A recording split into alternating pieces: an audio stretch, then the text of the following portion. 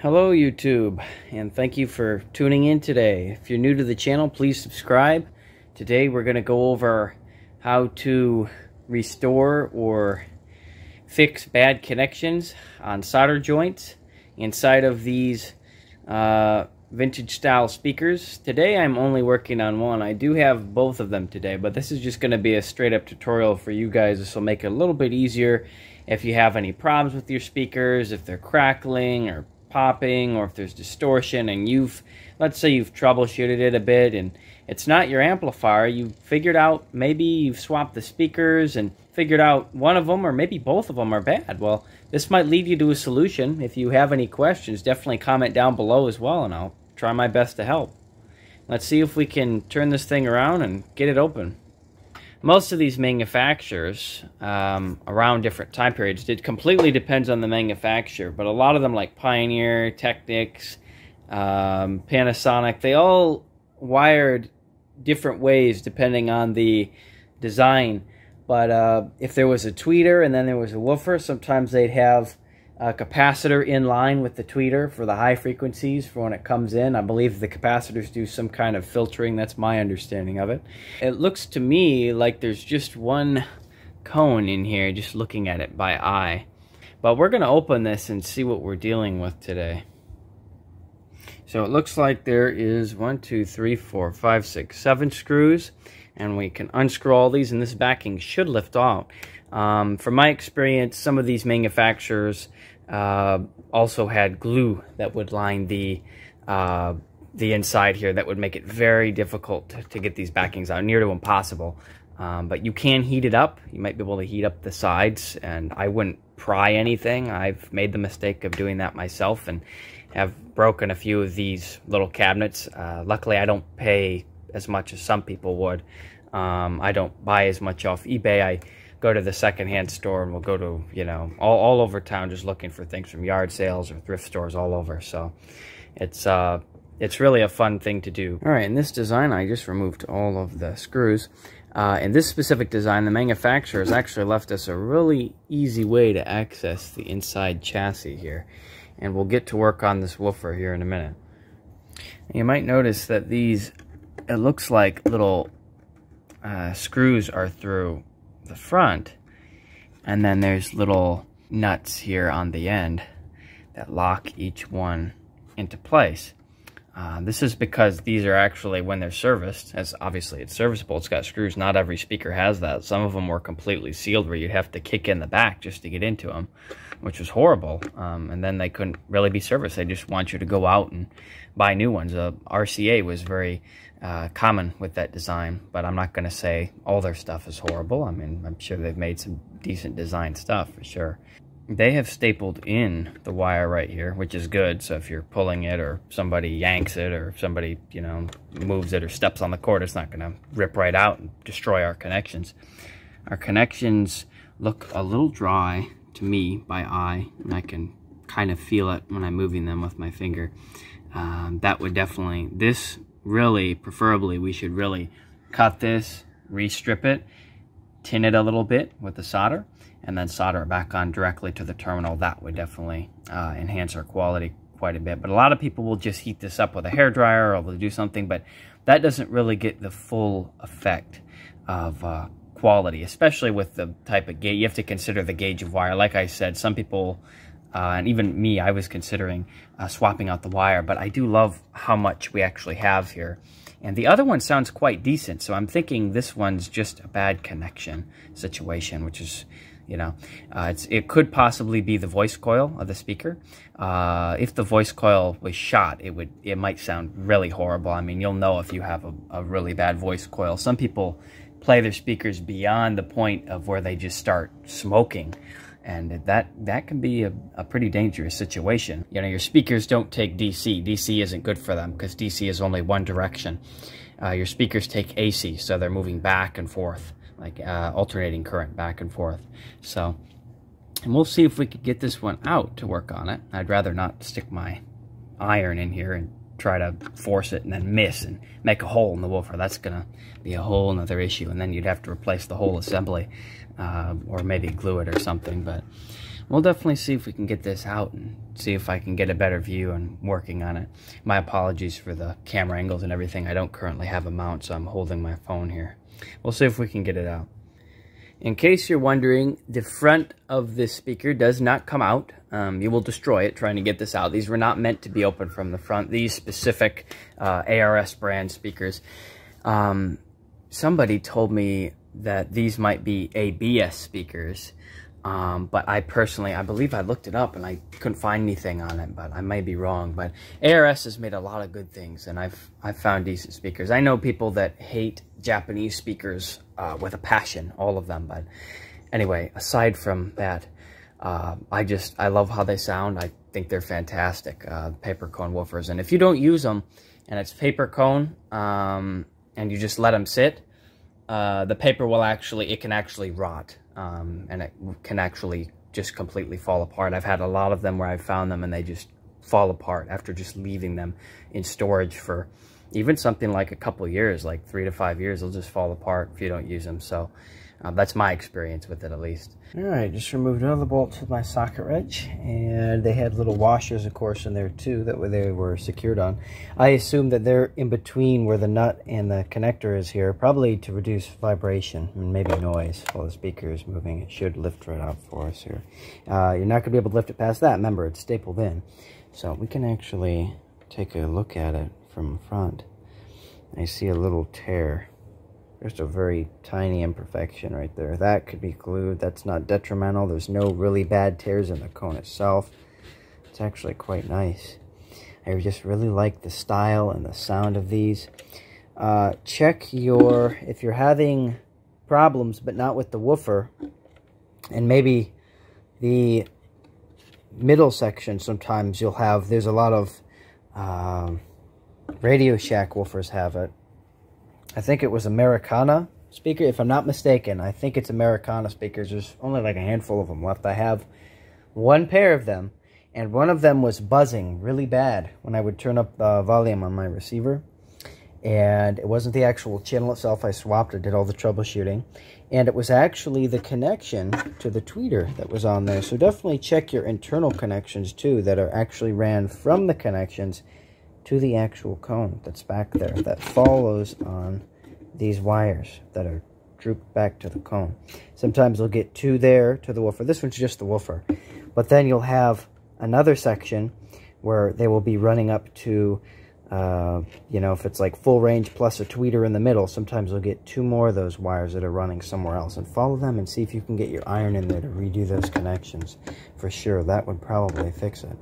All right, I came up with the idea of putting the backing sideways and putting the speaker on top so I can have access to the connections and move it around if I need to. A lot of people will just work on these. Of course, there's enough room in there. You know, you could get your iron in there and all that. I just don't want to take the risk with stabbing into these holes or something like that. So, definitely want to redo these. Both of them look a little suspicious. Not horrible. They're not the most bad connections I've ever seen, but where these go here and they follow to the cone, and then these are, you know, the wire that you connect to an amp or receiver, and I'll see if I can redo those.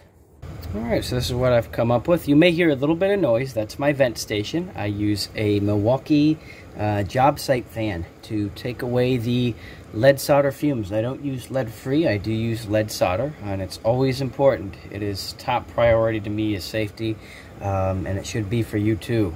You shouldn't be breathing anything other than air into your lungs. So definitely take the precaution of getting a vent station or wearing a mask. If you're brand new to this, I would highly recommend wearing goggles or some sort of glasses or something like that. You definitely don't want to be messing around. A soldering iron is not a toy. It's something that can burn you very bad. It's happened to me a number of times. It's something that, you know, I think we all go through, especially if you're willing to learn. We make mistakes, and that's okay. Doesn't matter that, you know, you fail sometimes. It matters that you learn something from it. If you're first starting, they probably include a sponge in your kit with your soldering iron. Tip size is also important whenever you're soldering. definitely want to make sure we have a good size for it. It'll apply appropriate heat and it should start flowing quite well. I'm first going to start on the connections that run over to the cone. We don't want to stay here too long to the point where it burns off though. See if we get a little bit on here and see if it will start to flow. You can solder anywhere from 350 degrees to 400 degrees Celsius.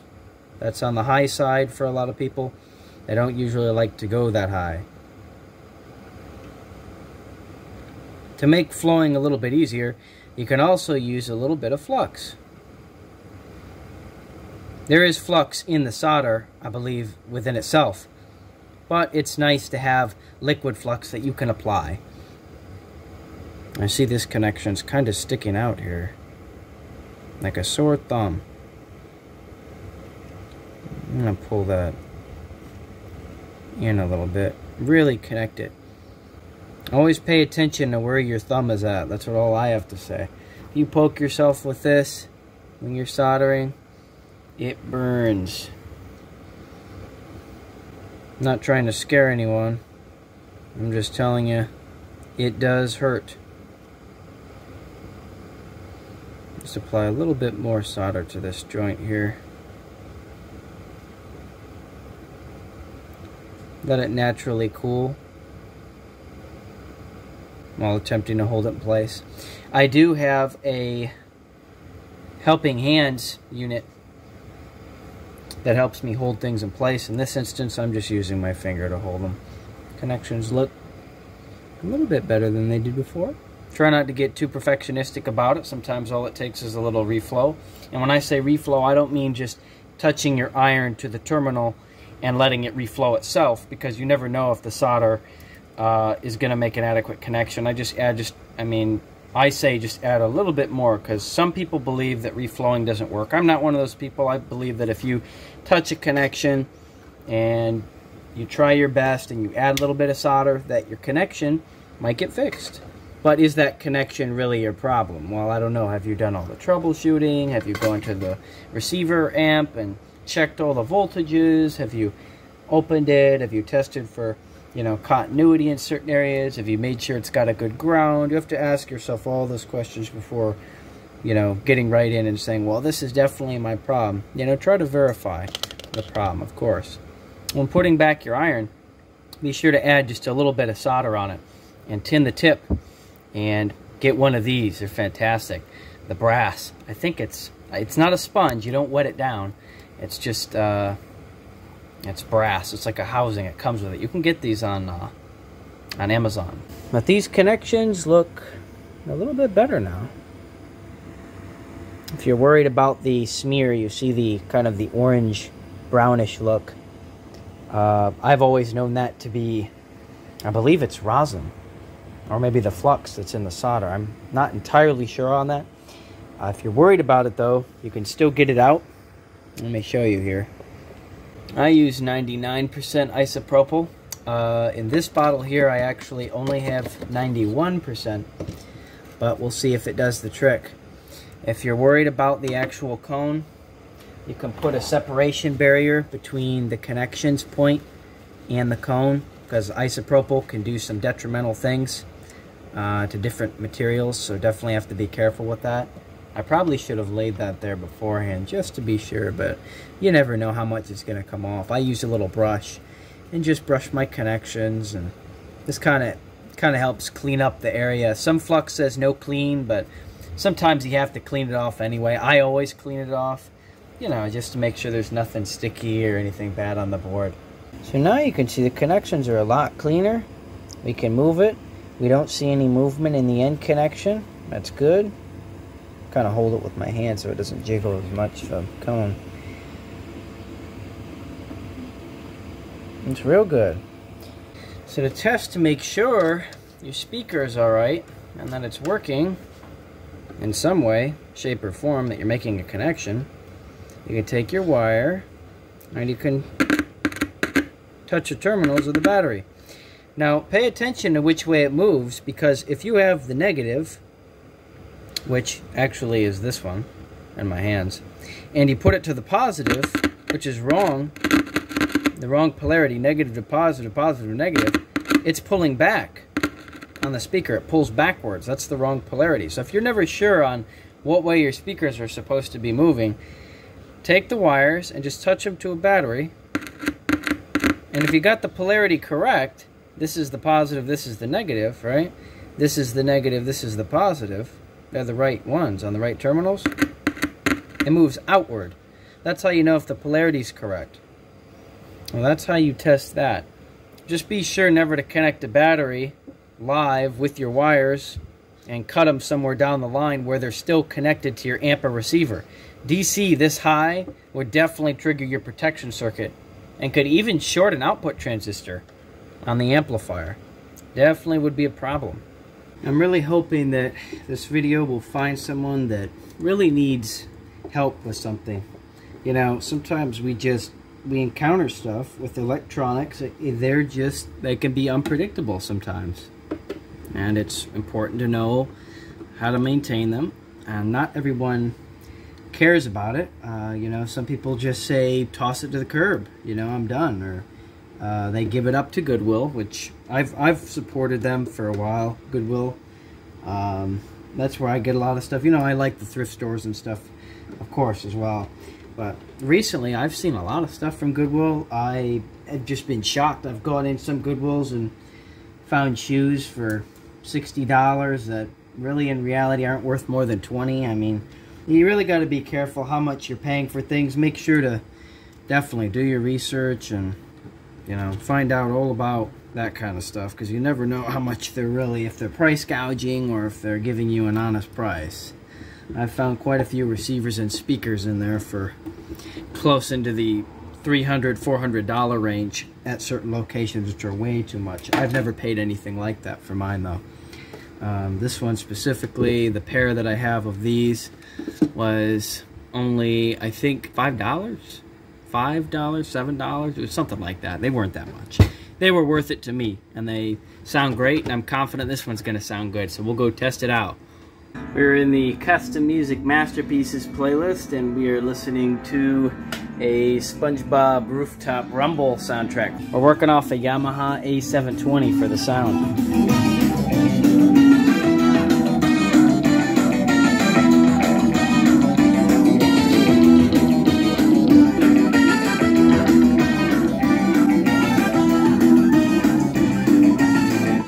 Well, guys, it definitely sounds fantastic. Sounds a lot better than it did when I was using it before. Both of them preferably should probably have, you know, this one's got the connections done, so the other one probably should as well. If your speakers are having any problems at all, as you can see, I have too many out here in the garage. And I know some people are probably going to say something about the Yamaha. Yes, why is it in the garage? Why is it there? I know people love these. They are fantastic. I'm a Yamaha guy myself. I love them.